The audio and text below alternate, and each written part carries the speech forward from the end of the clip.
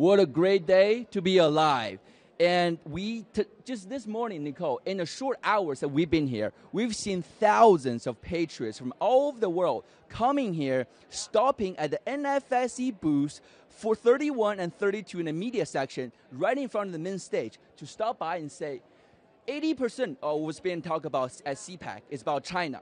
But we're here to let you know that we support the Chinese people, and we want to take down the CCP with you.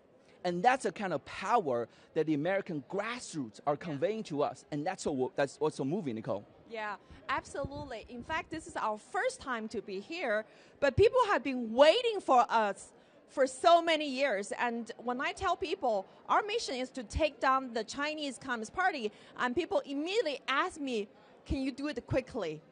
When can we take down the CCP? And everybody is worried about this country, where this country is heading toward. And most people have come to the realization that America is the key battlefield where we can take down the CCP. The CCP is already inside the gate. They have weaponized the U.S. federal government agencies, and they have weaponized the U.S. market. They weaponized the U.S. school, mainstream media, everything. And so people suddenly realize that it's not only the balloons. The CCP has infiltrated and influenced this country on almost every aspect of American life.